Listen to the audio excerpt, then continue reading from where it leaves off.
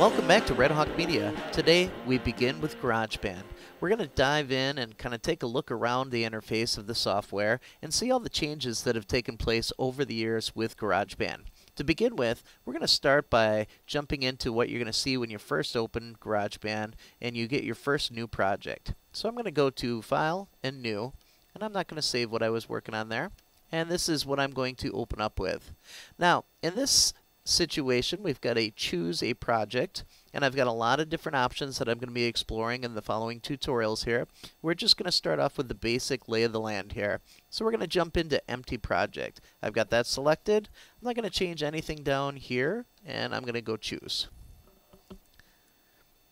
Once we're in here, it's going to ask us what kind of tracks we want to start with. We've got software, we've got audio, and then we've got a new drummer mode that's actually in here that adapts to the music that you put in. We're just going to start off with record using a microphone. I'm going to go create. And now that I'm in here, I've got the basics set up for GarageBand. I want to walk you through this, take a little time to just kind of explore around so you know exactly what we're looking at. To begin with, I'm going to toggle these things off so that it's less to look at here.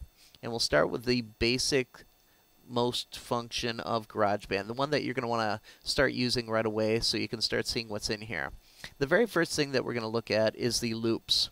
If you look over here in the corner, we've got three indicators here. We've got a notepad, we've got the loops, and then we've got media. We're going to go into the loops, and that's going to pop up with this sidebar. Now in the loops, it's broken up into instrument, genre, and moods. And with each of these, you can do some extensive searching to find quickly what it is that you're looking for. For instance, if I know exactly what instrument I want to work with, I can jump in, grab tambourine, and then I can very quickly sample what that is. Now, I can play, listen to the tambourine, pause it. If it's something that I like, I can go ahead and I can drag it into my workspace here. Now, this is how I'm going to go ahead and start building tracks with loops. So I've got that loop in here of the tambourine, and the way that it's designed is that I can play it. All I did is I hit spacebar there, and then it plays, and then I can back it up, or I can use these buttons up here to back it up. Okay, so that's kind of the basic beginning. Now I've got one track here that's focused on the tambourine. Let's say we want that to go out for a little while. Up in the top right hand corner you can see this little swirly thing, and that's going to drag it out for however long I need here. Okay, so now I've got, well, 19 measures of music here that are all laid out for me.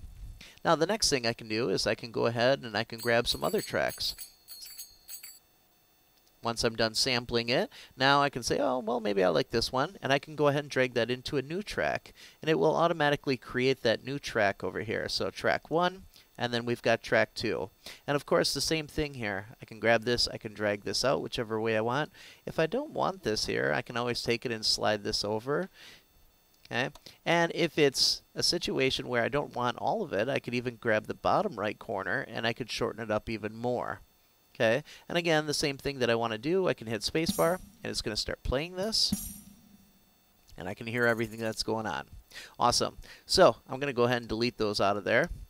That's the beginning. So that's loops. Now, let's say I want to find something more specific, and I want to search for it. I can go ahead and come back over here, and I can cancel out of my selection.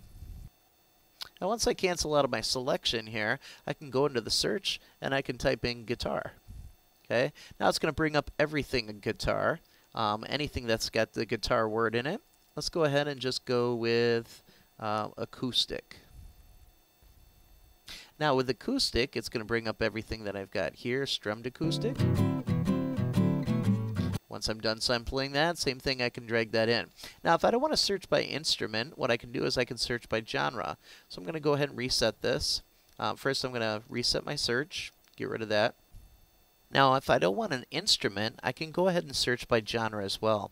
So I can click on genre, and it brings up a whole bunch of different stuff that's over here. I've got moods as well. And, of course, any of these things I can go ahead and I can add into some of my favorites. So I can go in and I can check this as my heart track here. Once I've got that checked, I can go ahead and go over to my favorites, and now that track will go ahead and show up in here. which is a quick way to mark tracks that are useful for me, and I can find them quickly without having to search and search and search and search. Okay, so that's the loops area. We're going to go ahead and get out of there. We're going to take a loop at some of the other stuff that's going on here. Let's go ahead and go back to instrument, and then we're going to reset this. Once I'm back here, I'm going to go ahead and I'm going to find something. Let's see here. Let's Stormy Orchestral. Let's go ahead and drag that out there. Yeah, I dragged that out there. And you can see that it automatically renames my track according to that. If I ever want to get rid of a track, I can go ahead and select it, right-click on it, and go Delete Track. I can also, if I want to, if I'm making a lot of changes to this or it's my own track, I can always come back in here and I can rename a track. And then, of course, I can go New Audio Track as well. And I can add those on. If I don't want to right-click, I can always click the plus and add on another audio track, and I've got my choice of from here. So let's say I wanted to add on the drummer, and go ahead and create that. And now it's adding in the drummer according to what I've got with the orchestral kit. So we can line these up. Let's go ahead and drag this back here.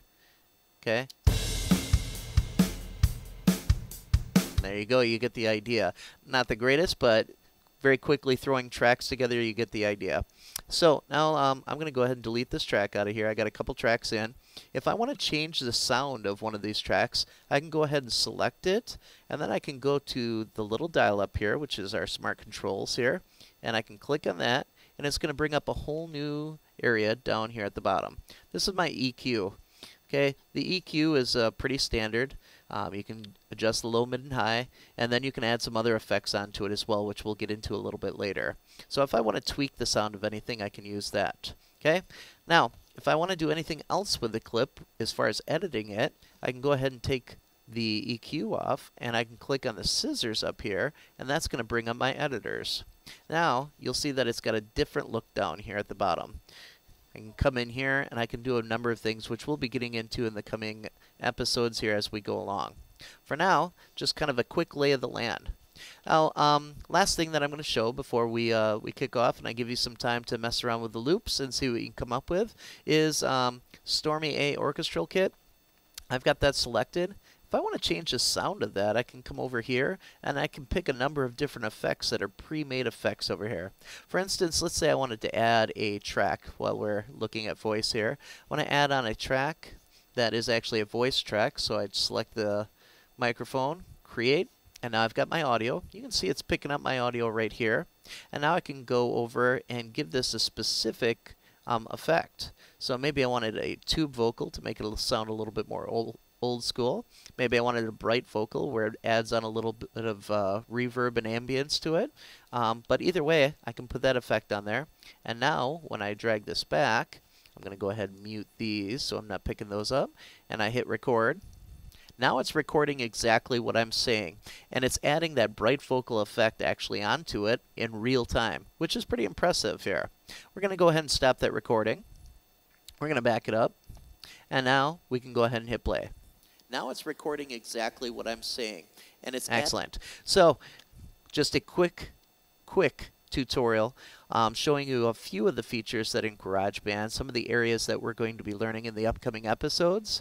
In the meantime, thanks for joining us for another episode of Red Hawk Media. Bye.